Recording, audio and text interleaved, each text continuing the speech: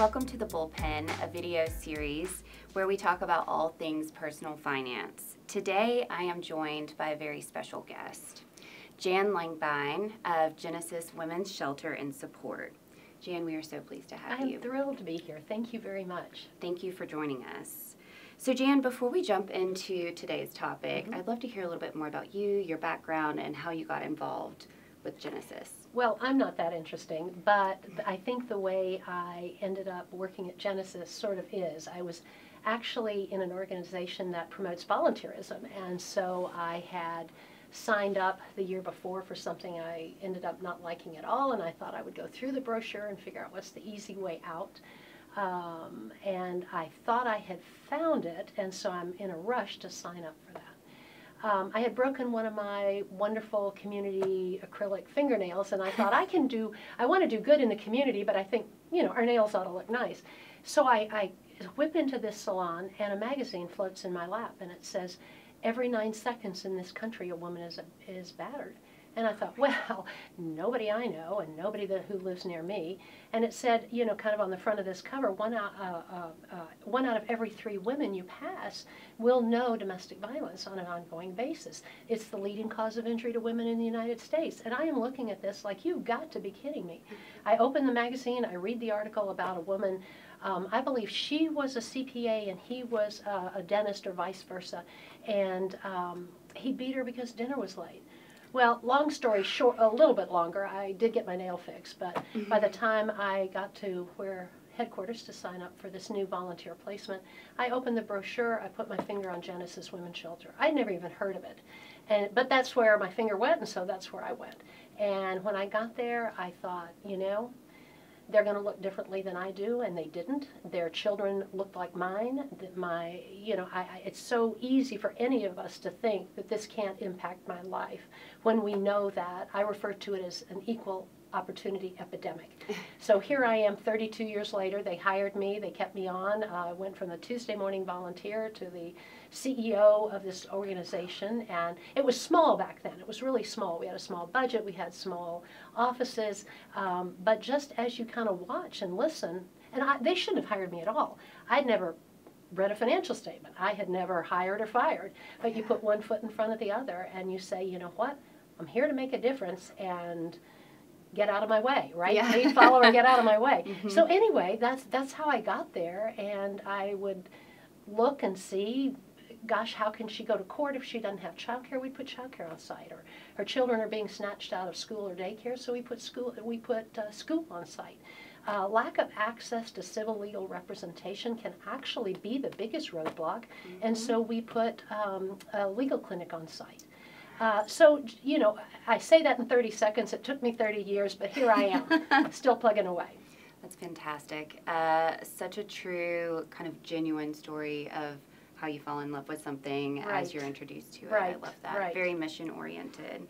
So I think it would be great for our listeners and members to hear from you some examples of financial abuse, because I think we hear a lot about domestic abuse and we go to the worst case scenario that we've seen on TV, which those definitely have their place in the conversation, of course. But for our listeners, I think financial abuse is something that's not often talked about. So I'd love to know some examples from you of kind of what that looks like. Right. The studies say that 97% of people do not recognize financial abuse as domestic violence, when in fact it is a very powerful, in fact it's more effective than a lock and a key.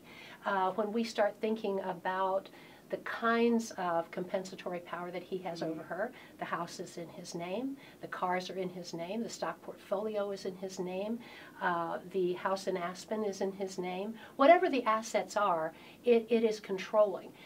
It is being controlled by the perpetrator. And again, maybe I have been stuffing away money my mom sent me in the bottom of a sugar bowl. Well, he's found that and that's gone. When people ask me, I swear, when people ask me, why don't you just get out? Without money, where are you going tonight? If you don't have a credit card because he ruined your credit and he's cut that card up, right?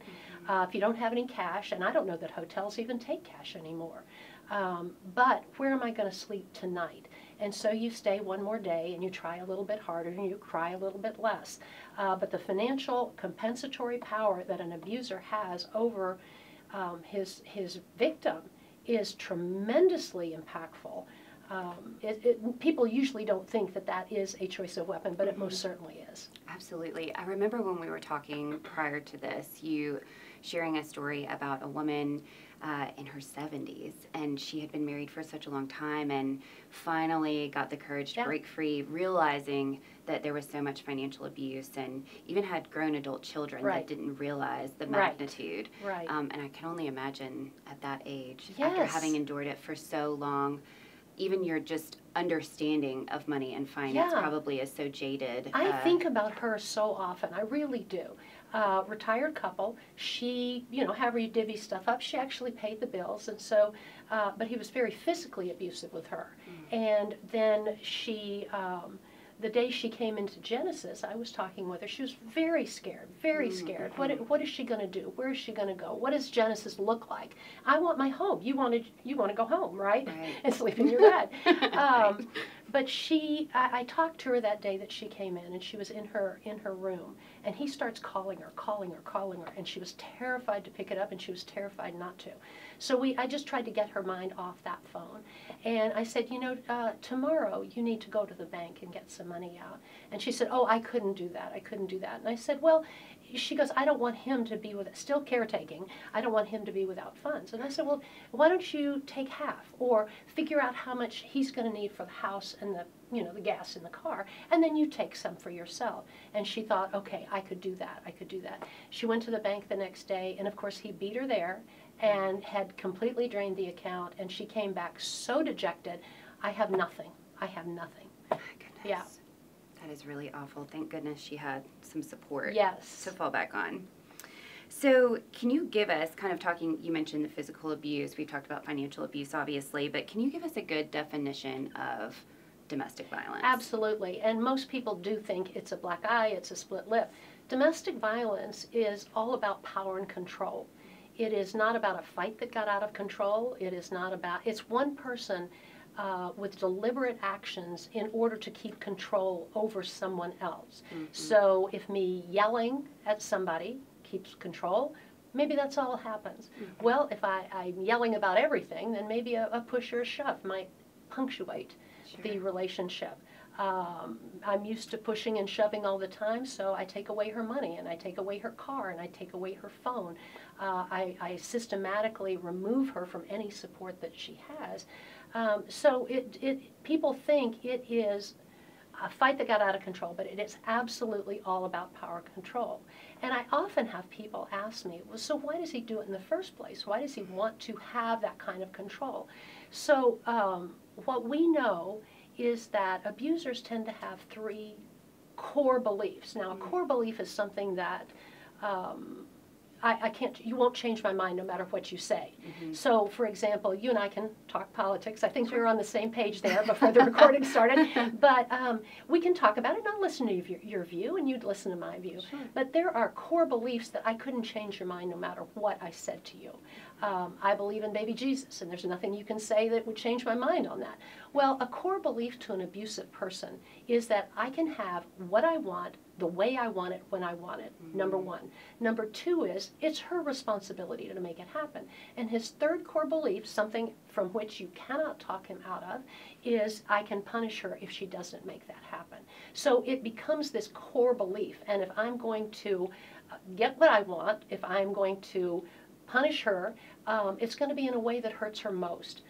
What would be your hurt most? Mine would be, you hurt my children. Or you hurt my pets. Or you remove me from talking to my mom every day. That kind of thing. And so he knows her better than anybody, and he will hurt her in a way that hurts her the most, to gain and maintain that power and control. My goodness. If you've spent time studying psychology, this is ringing the bell very much for narcissistic personality disorder. All day long. And that to me is so scary, because there is a lot of psychological control going on. There is, but it's a choice. It's not something that he has to do. And by the way, I use he as the perpetrator and she, because she is the survivor, because in 95% of the battered population, the woman is the victim. The severity is usually much worse. But there are men who are abused. There are men who are battered by women, by same gender partners. The majority, however, of men who are killed by their partner are killed by another male partner, whereas women who are killed primarily by male partners. But I think that that's a really good point to bring out in all of this, is that unfortunately domestic abuse knows no bounds. It knows no specifics. So we have to keep our eyes open everywhere we're looking. And I think it's good to know the statistics, because you can probably have a better shot at pointing it out. But of course, it's unfortunately everywhere. So you were talking about the abuser, and I think I know the very obvious answer to this question, as I'm sure our members do, but do people wake up one day and just decide to be an abuser? No, I don't think they do. I don't think that, it doesn't really work for them outside of that home. So they have learned to be kind people. So, all right, so some abusers learned it as a child. Boys raised in a home almost always continue that generational cycle of violence, right? Girls raised in a violent home almost always seek out a guy like dear old dad. So there is a little, it's not predestined, but there is a piece of learned behavior, right? And then depending on how it works for that person out in the world, let's take somebody who's very affluent and, I don't know, owns a sports team or something that people, or a political figure that people just fall all over themselves over, right? Kind of a cult leader, if I can use that term these days. It's working for him to be this narcissistic, I'm in control, you do what I say or you'll be sorry kind of thing. So it's reinforced. It's reinforced by society. It's reinforced by the legal system when he, gets arrested for hitting her and then he gets off. When it's, reinforced by his buddies when they're having beers and they're laughing about the old ball and chain. I mean, there's so much in society that reinforces this behavior. We live in a society that eroticizes violence, to be real honest. And so, yeah, it's not predetermined. It can be learned at home, but there are a lot of guys who didn't grow up in a violent home that, are violent. And so it is, it is learned and it is perpetuated. I would agree wholeheartedly. So I know you mentioned some examples there, but are there other red flags that we can be looking for? Red flags regarding? Abusers, financial abusers, domestic violence. Absolutely, absolutely. And none of us, if you went out to dinner with a guy and he was immediately abusive, you'd never go out to dinner with that guy again. So they get really, really good at sneaking up on us, right? They come on like, oh, my knight in shining armor, and he's so wonderful, and he knows how to sweep me off my feet. And so some of the red flags are a relationship that happens too fast, not allowing you to get to know each other, or a relationship where he makes all the decisions, where you're going to go to dinner, what you're going to do, you're wearing the black shirt. I really, you do what you want, but I really prefer you in red. Little by little, and it can be very subtle, and you're like, oh, well, he likes me in red. He likes my hair down. I'll wear my hair down, and I'll wear red. But then you look up, and he's making all the decisions. And then even the financial abuse can start off like, honey, you don't have to work. I want to take good care of you. And in fact, I'm going to pay all the bills. Go out and shop till you drop, but I'm going to need you to bring home all the receipts. And so, that sounds good to me. Go shop till you drop. Okay, I could do that. But all of a sudden, he'll check those receipts. One Hermes scarf check, one, new purse check. You're $1.50 short. Where is that $1.50? Oh, well, I stopped at 7-Eleven to get a soda. I ask you to bring home all the receipts. Now, if you can't do that for me, and that's how it starts. It starts gradually. I'm doing you a favor. I'm taking good care of you. But you know what? If you don't get it right, then you will pay the price. There's also, when you think of financial abuse, we were talking about the different examples of it, and one is just being afraid to ask your partner about finances. Like, I don't want to pay the bills at my house. Great, my husband does it. But I can also say how much is in the bank account, right? Sure. And it's not a thing. Whereas women who are being abused financially, one of the things is they have no say about how the money is spent or earned or invested. Even if she's employed, that paycheck probably goes into his bank account. And even if she asked about it, it's not her business at all. It's not her business at all, I know, right? I was speaking at a wealth management group here in Dallas one time, and they were saying, I don't see what those red flags are. And I said, well, let me ask you this. Do you ever have a client come in and the wife is there and he's just like, sign this, sign this, sign this. And she's like, okay, I don't know what that is anyway, and she's signing away. That is financial abuse. If she is afraid to say, what is it I'm signing, right? It can be so subtle and it can be so obvious, but it can be very, very impactful. Absolutely. I'm thinking of, you talk about the stigmas and things like that in our society. I'm thinking about as a little girl watching Cinderella, and you have this Prince Charming comes and takes me away, and so I can see where you can trick yourself into believing that those are genuine acts when in reality they're controlled. And I try to tell women, protect yourself physically and emotionally and protect yourself financially. I heard a police officer one time give an analogy of if someone wants to break into your home, that they can do it if you have enough time and you have enough tools and you have whatever. But if someone who wants to break into my home comes to my back door, he can see a security sticker. He can see the 2 deadbolt locks. He can see the German Shepherd in my kitchen floor, right? So he probably is going to go next door to where there is no German Shepherd, there are no locks, and where it's easier to invade, if that makes sense.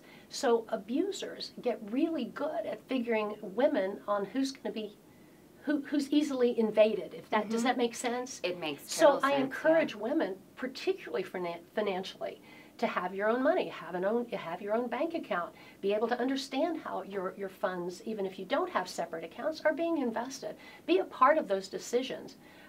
You don't want to wake up when you're 75 and you've never paid a bill in your life, and not by financial control, but just your spouse dies or something, and you just don't know how to handle money.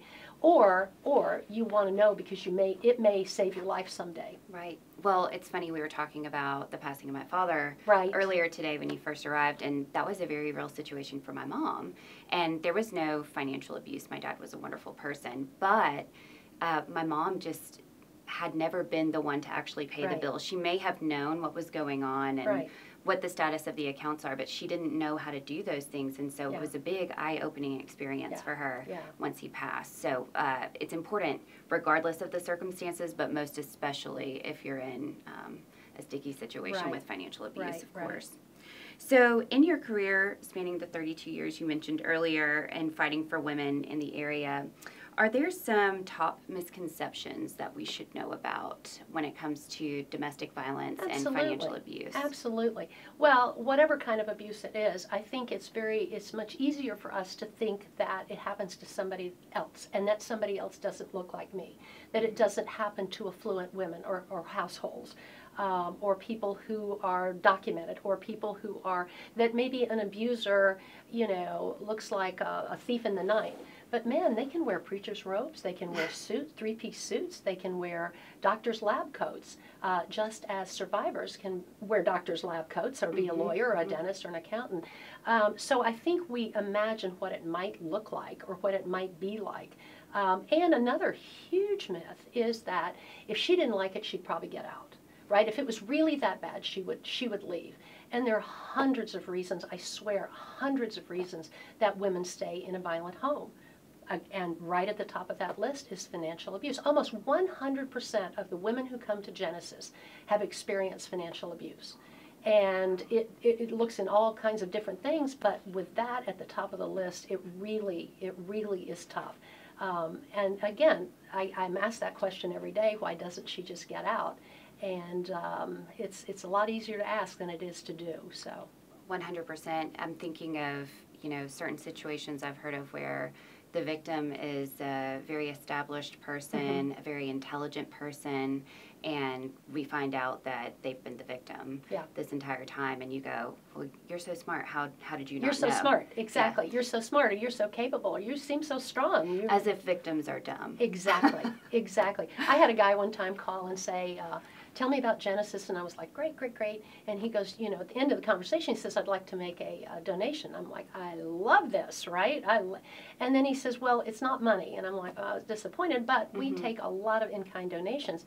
And he said, it's food. And I'm like, okay, great. We cook with it. We give food boxes away. Sure. And he said, it's a pallet of Spam. And I'm like, wait, what? he said, "Do battered women like Spam?" And I'm like, "Mister, I don't even know what Spam is. I mean, I know it's in a can."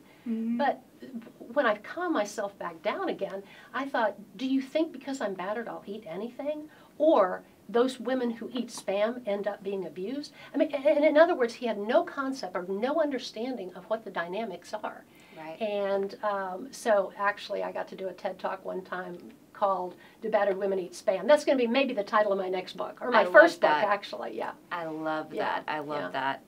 Well, speaking of TED Talks and books, I think that these misconceptions translate to what we see in the media. Right. And, you know, right now they've just released, I believe on Max, a docuseries called House of Hammer, talking about the Armand Hammer family and most specifically the actor Armie Hammer. Right. We also have Tina Turner, who just recently passed, and everything that's kind of come back around with she and Ike Turner. Right. I'm curious your opinion on if you think the media helps or hurts those conversations and how people in the public eye who are experiencing these things, how we can learn from them. Right, right. No, I think it does. I think it, good or bad, it raises the awareness. This has historically been a behind the closed doors kind of thing, or don't bother me, or I'm not going to get involved in that. That's a private matter. And so when something comes out, like Big Little Lies, for example, the way Nicole Kidman played the part of an abused woman was brilliant.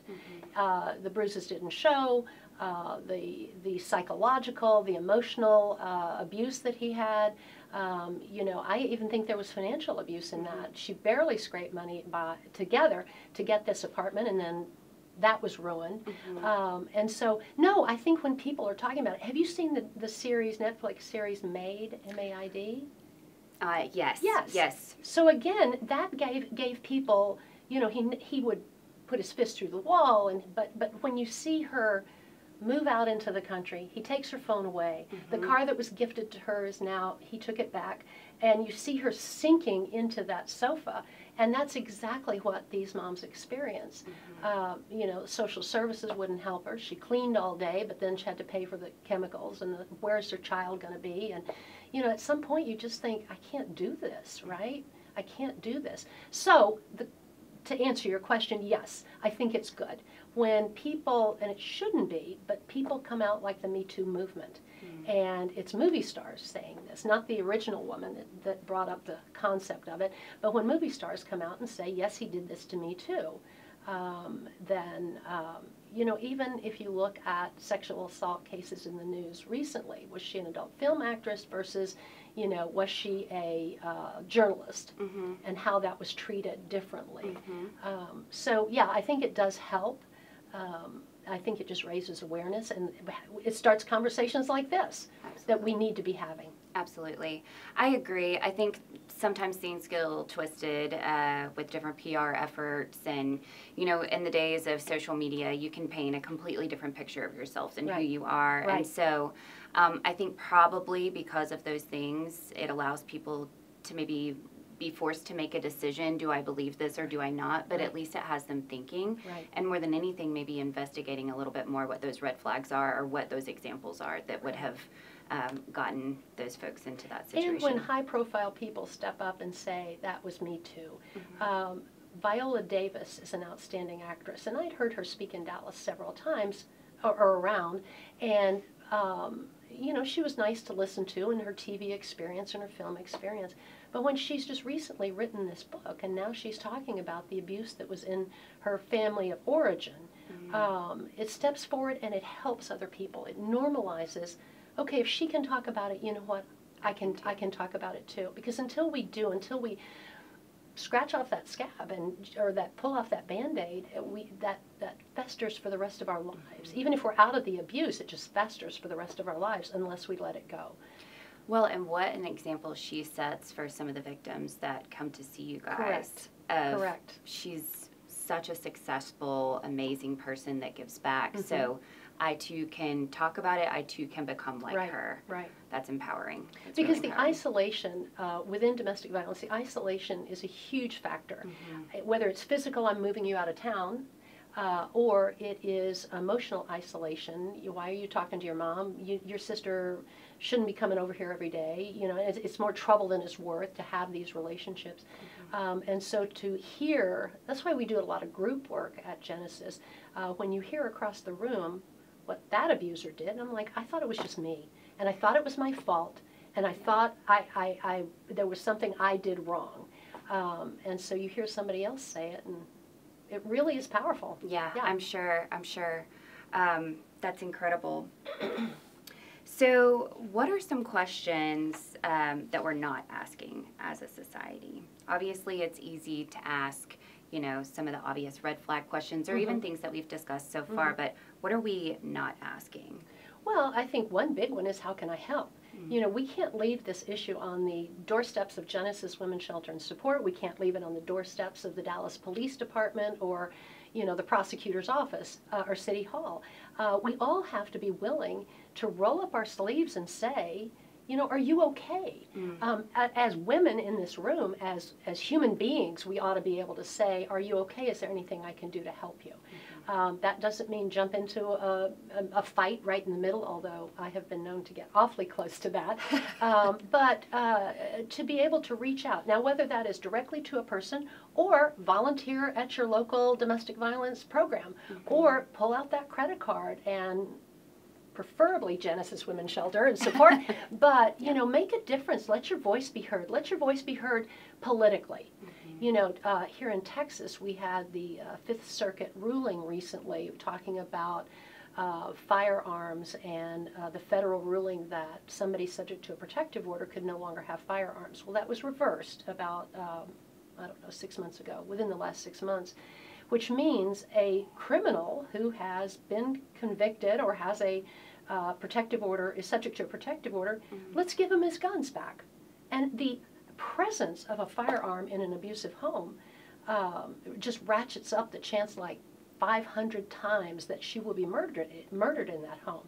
But now this one Fifth Circuit ruling impacts Texas and I think Mississippi and Louisiana. And so that's a step back. So the question that really needs to be asked is, how can I be a part of this? Sure. How can I make my community safer? How can I make my mom safer, or my sister or my granddaughter safer? It's, we're talking about it, we're doing what we can with what we have. That's all I'm asking. Do what you can with what you have. I love that. I think just in my own circle of women in Atlanta, all in various different stages of life, just being able to have a question to say, how are you doing? Yeah. Are you okay? Yeah. Because I think a lot of times these folks, you know, yes, maybe they've been isolated, but they have people in their network. But it's this fear of crossing over and admitting this. It's maybe not feeling like you have a safe space to do so. And I've heard time and time again, feeling as though if I were to say this negative thing, say about my husband, then what will people think about my husband? Absolutely. What will they think about me if I stay? And all those kind of emotional barriers end up getting in the way of progress really happening. Let's think of a different way of saying that. Let's say you are concerned about one of your friends and you're a little timid about just point blank asking. Well, say, oh my gosh, I was listening to that Bullpen the other day and this crazy old white-haired woman came in and was talking about how it's 1 out of every 3. Can you believe that? I mean, I hope we could talk about it if it was you or me. If your friend had bulimia, if your friend had diabetes, wouldn't you step up and say something? No matter how embarrassed she was about it or private about it, because you have a bigger chance of losing your friend from domestic violence than from diabetes or bulimia. My goodness. I know. That's a wild perspective to have.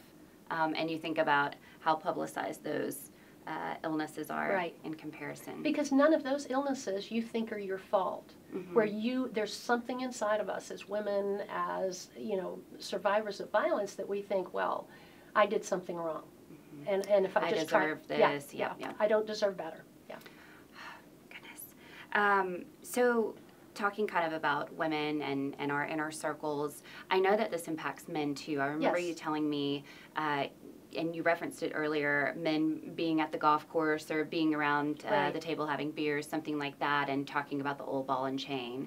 I remember you telling me an example of a man who said, you know what, I don't appreciate you saying that. Yes. It's trying to kind of destigmatize that. So I'd love to hear a little bit more about what men can do, yes. especially, to yes. change this narrative. I'm telling you, it is so powerful when men speak up. Anybody who knows me knows I'm going to come in and just be talking about it.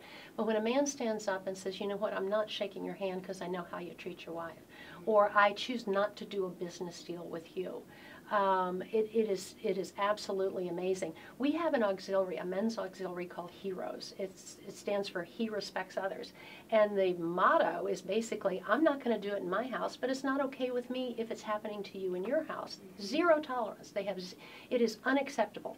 And these guys do everything from come down and serve dinner to our moms. They grill once a week during the warm weather. They are mentors to our little boys who are living there. They go to court and sit on the bride's side of the courtroom and let the elected official know that these are guys in suits and ties and professional men that care about this issue. And I tell you, the judge sits up straighter, the bailiff doesn't go to sleep, and we get protective orders we never would have gotten before. So the men can absolutely do something about this, and it's real hands-on. Maybe you're not comfortable saying, I'm not going to do a business deal with you, but you know what? You don't have to laugh at his jokes. You don't have to, and I think maybe I had talked to you about in pre-con on this thing, preparation for our meeting today, that if the men were in a room and one of the guys is laughing and he's just being kind of crude, but then he uses the N-word, I would hope someone in that group would say, you know what, I'm not comfortable you using that word. I'd prefer you not to use it. Simple as that. Okay, how do we not say this? Stand up for the women in our lives, because she's somebody's daughter, she's somebody's sister. So I think men can just have such an important role in this if they will just step up and unite. It's easier to unite, and if you can put a golf club in their hand or a glass of bourbon in their hand, they will come around and they will be a very strong, powerful voice. They put trikes together for us, and they do all kinds of things. Yeah, that's really, really wonderful. And I'm assuming the healing process for women and for their children, having a male figure and seeing it as a positive male figure, is probably expedited. Absolutely, or at least knowing that when you go to take this first step back out into the real world, that there are people.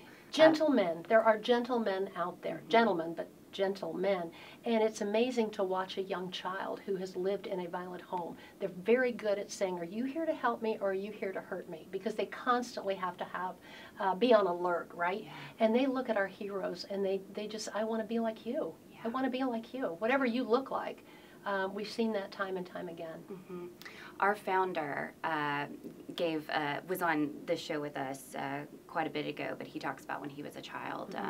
He wasn't necessarily an abusive home, but it wasn't a healthy home. Right. And he talks about when he went over to a friend's house and he saw a man in a suit and tie, and it was his dad, and the dad wanted to be involved, and it was just such a positive influence that he hadn't seen in such a long time. And that was really the driver for who he wanted to become as an adult. And he's a very successful, very giving, very smart individual. And so, yeah, that influence plays such a major role. Yeah. No, it really does. It really does. That's who I want to be when I grow up. Exactly. Yeah. Exactly.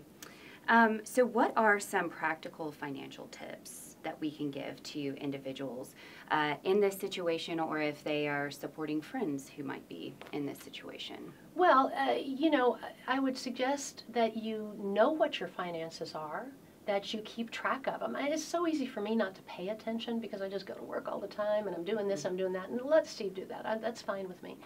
But I should know. I should know where we are. I should know how to pay bills. I should know and maybe it's would it make me feel more comfortable if I had a checking account that was just my running money, you know, or it's the money, my check goes in. It just has to be a partnership. Right. Those are the tips. Whatever makes it a partnership in your relationship, then that's the right way to do it.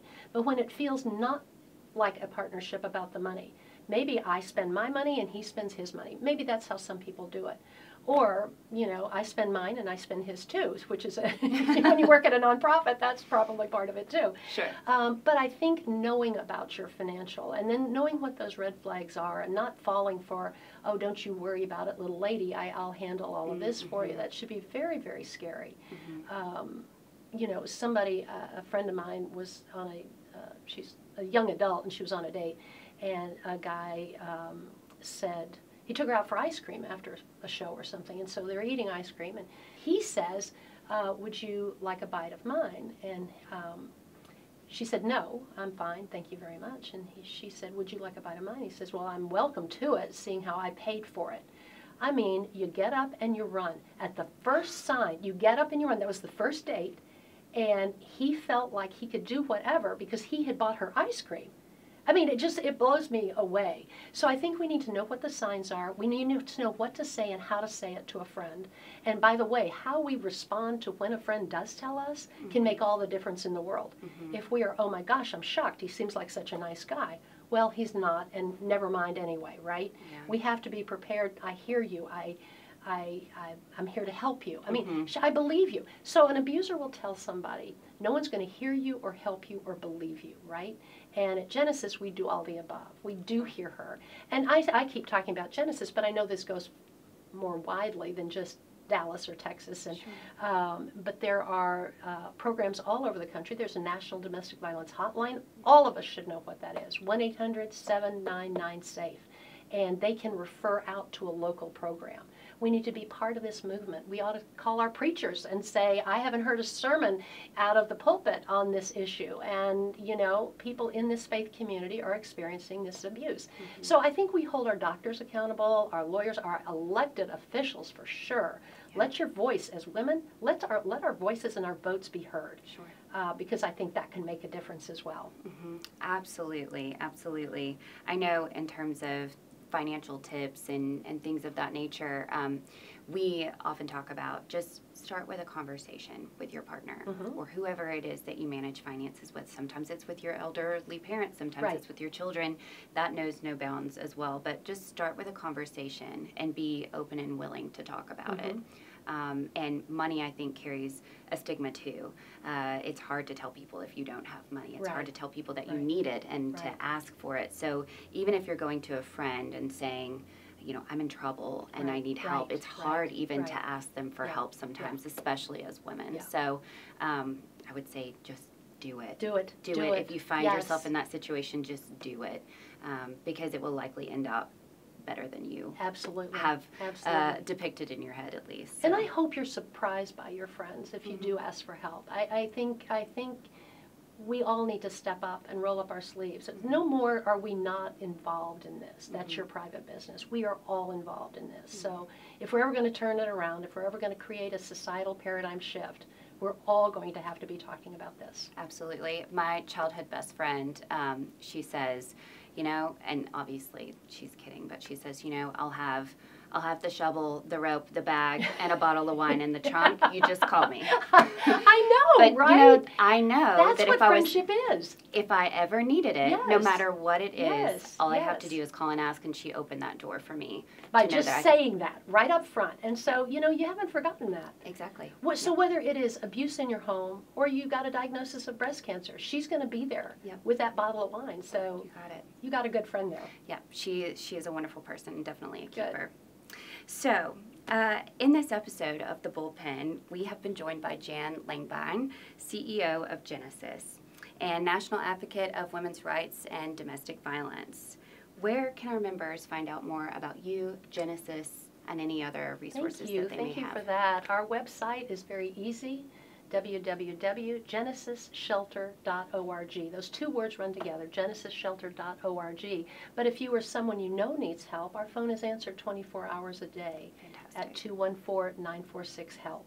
And so, go on a website. We have auxiliaries to join, ways to get involved, to make a donation, but also there's a lot of good information on there about how to help a friend, what to say, am I in an abusive relationship, what are the red signs, and also even an escape button that if you are on our website and it's not safe for you to be there, just hit escape and it will erase it from the history.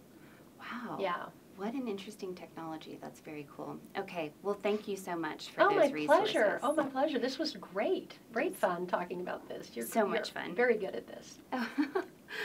Thank you. So that does it for the episode, Jan. Thank you for joining us. My pleasure. And thank you all for listening. That does it for the Bullpen.